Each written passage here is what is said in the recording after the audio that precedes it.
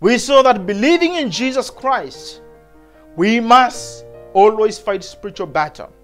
Do not lose hold of the pure gospel. Because there is a changed gospel that has been sneaked into the church.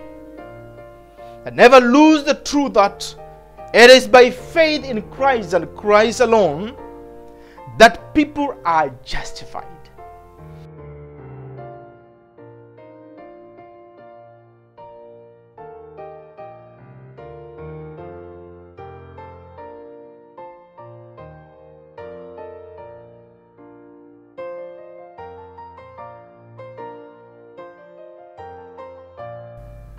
Praise the Lord, church. This is the day that the Lord has made, that we will rejoice and be glad in it. All members of Mombasa Mission Church, and to our dear viewers who are viewing this message through YouTube, I greet you all in the name of our Lord Jesus Christ. It's my prayer that you will experience the blessings of the throne of heaven falling upon you, even during this blessed hour of worship. And today I will be talking about the life that bears the marks of Jesus Christ. The scripture comes from the book of Galatians, chapter 6, verse 11 to verse 17. But let's first begin with a word of prayer. Our dear everlasting Father, we want to thank you for this blessed moment of worship. We want to thank you because the joy of the Lord is our strength, and we are strong because of your power upon our lives, O God. Lord, continue to guide us in every step that we take, and may you receive all the glory and honor through our lives. And in Jesus' name we pray. Amen.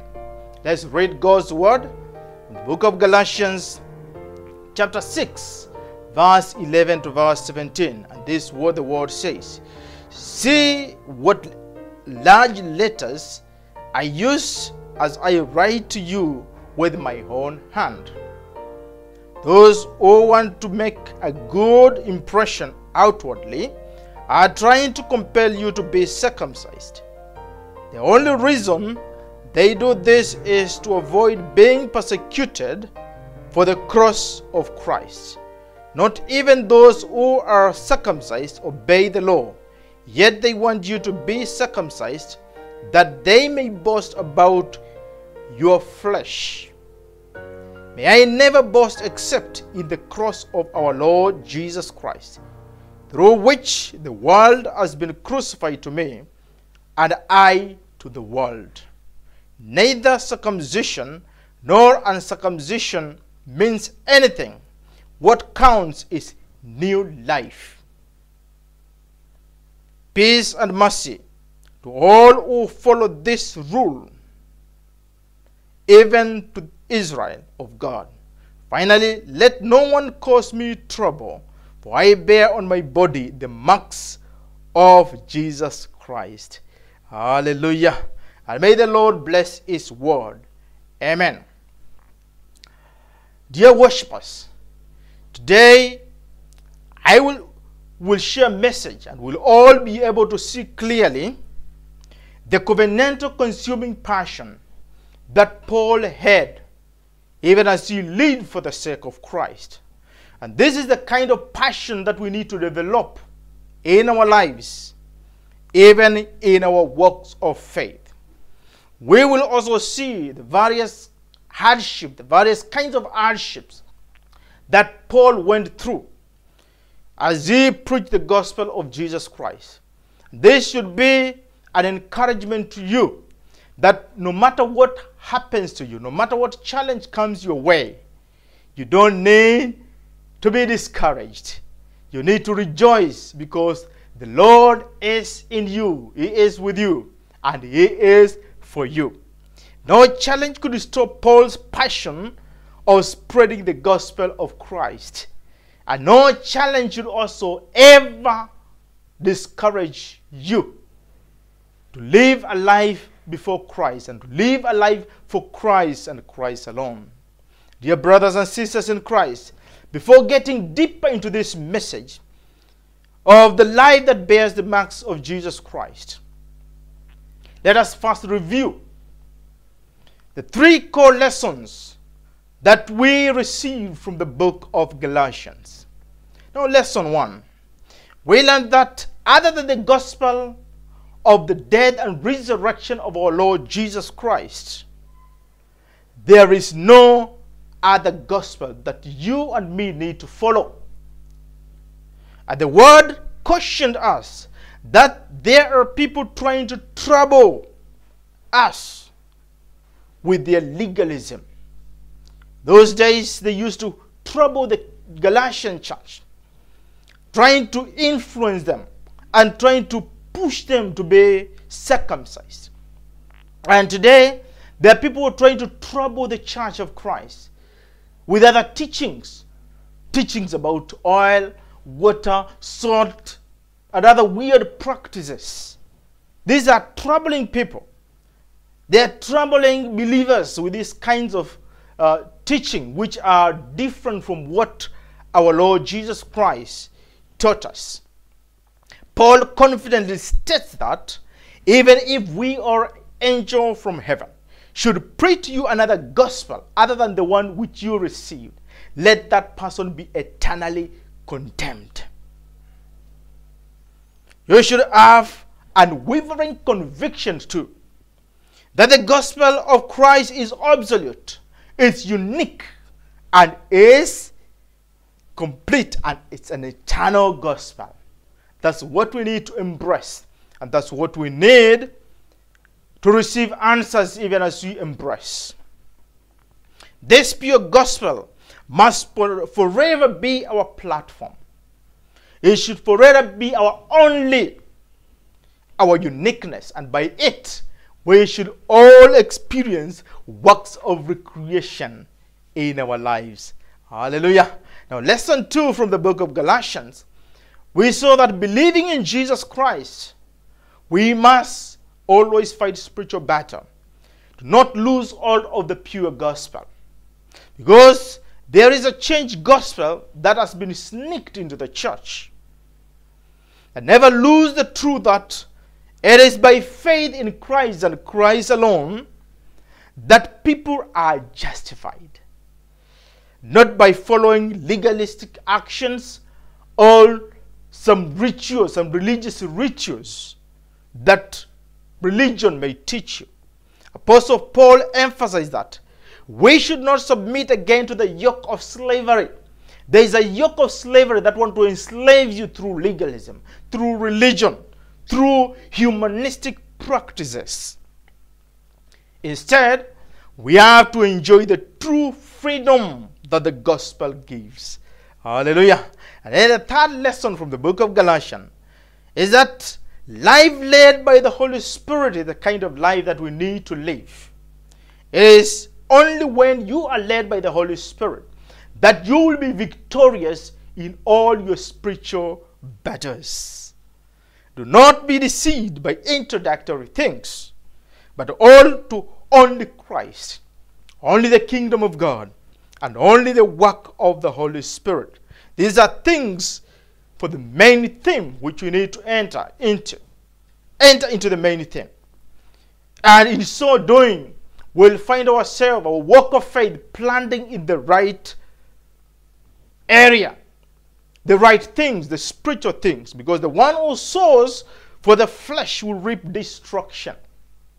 But the one who sows for the Spirit will reap eternal life. But you be the kind of a believer who sows for the Spirit and reaps eternal life. Hallelujah. And now towards the end of the book of Galatians, Apostle Paul talks about the marks on his body. Now, what kind of marks were these? These were marks of our Lord Jesus Christ. What does that mean? It means all the persecution that Paul went through as he lived his life for Christ were for the sake of glorifying the Lord. The marks that he received show the kind of life that Paul lived.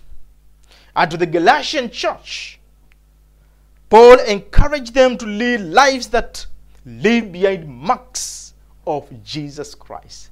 May you also live a life that leaves the marks of Jesus Christ. Remember your footsteps.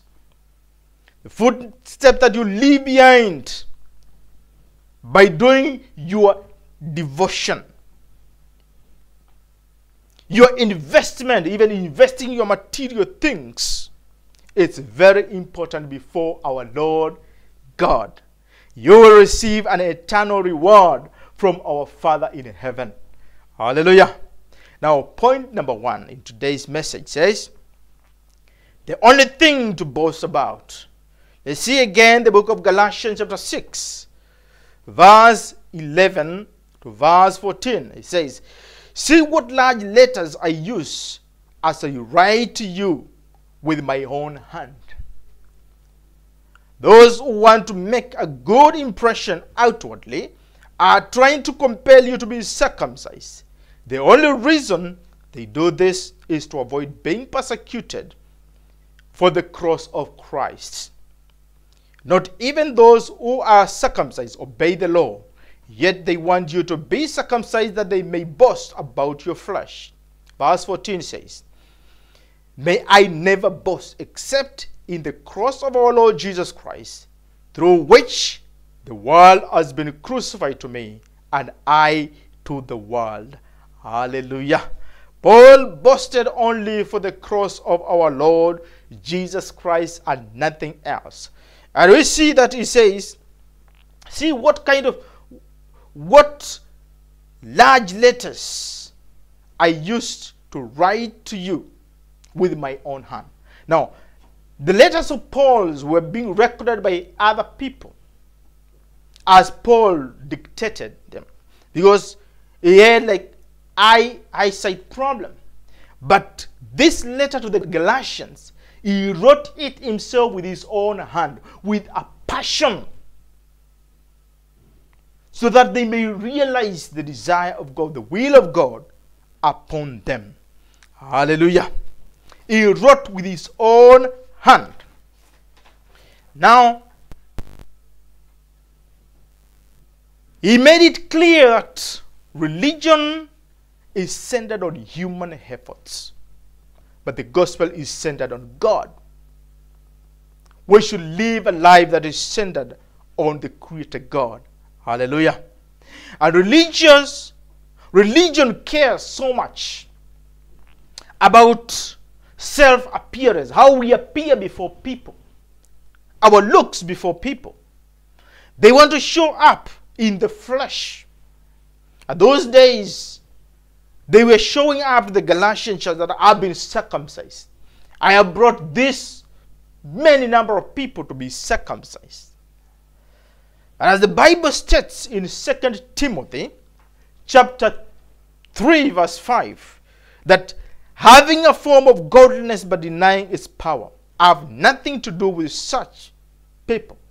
These people, in their religion, they just had a form of godliness, and they were denying the power of God, the power of the gospel, because the gospel is the power of God.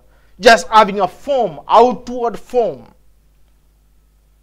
And Paul said in verse 14, let me read again, may I never boast except in the cross of the Lord, our Lord Jesus Christ, through which the world has been crucified to me, and I to the world.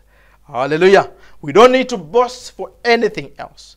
Apostle Paul says, boasting about Jesus Christ and the salvation that you received through Jesus Christ is the only thing that you need to boast about.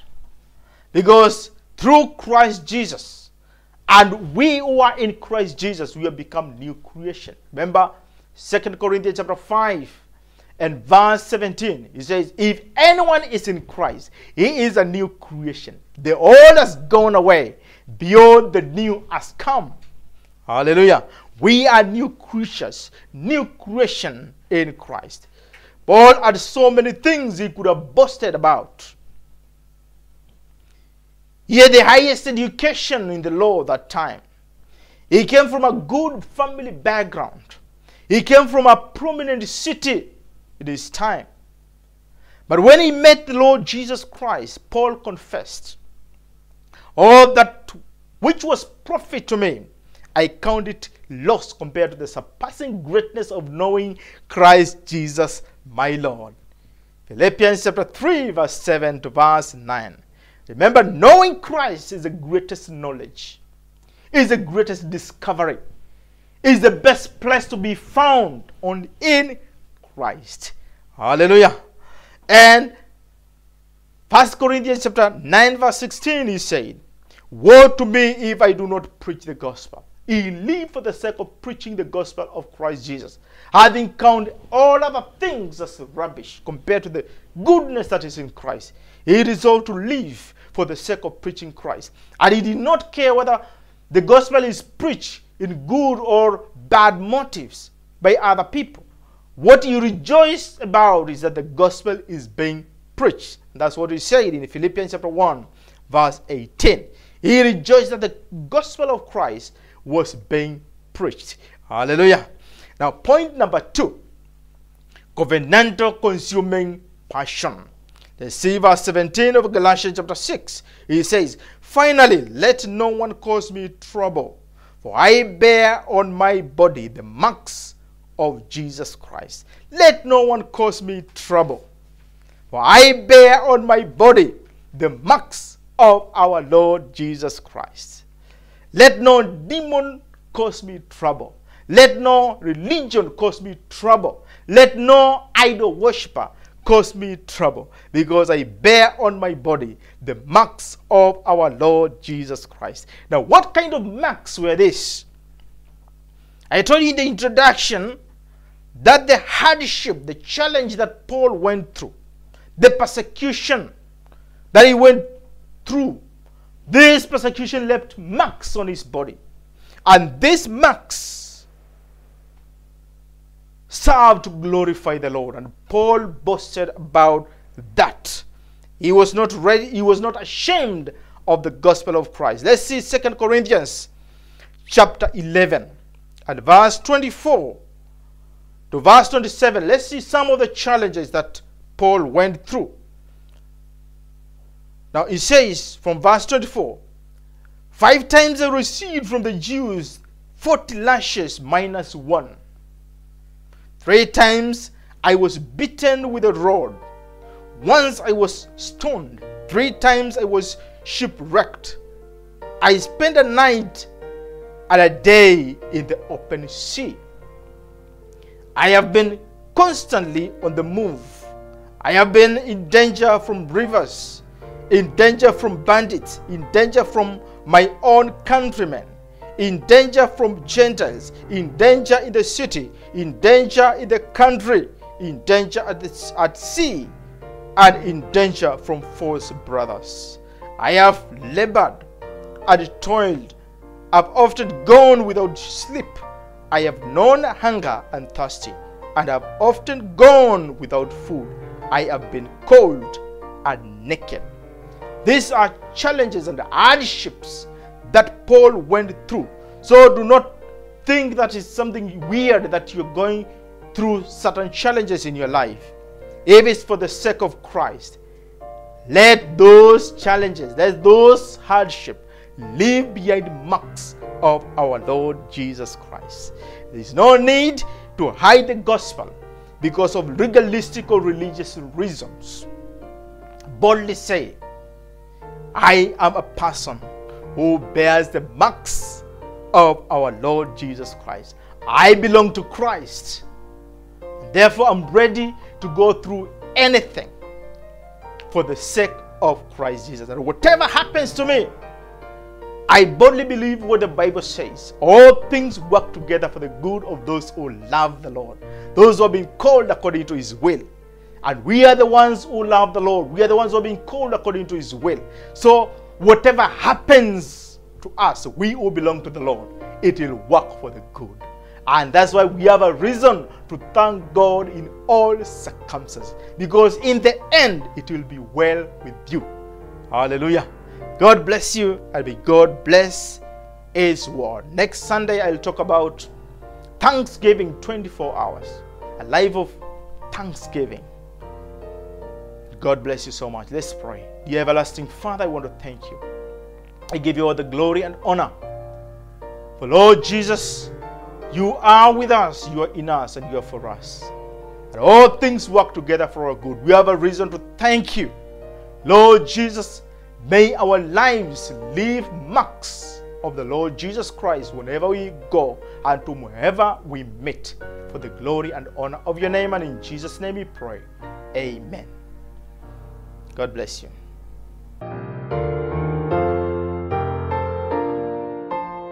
Hi, this is Reverend Simon Kioko of Mombasa Mission Church. Thank you for tuning in to our YouTube channel. If this broadcast has been a blessing to you, kindly like, subscribe, and hit the notification button.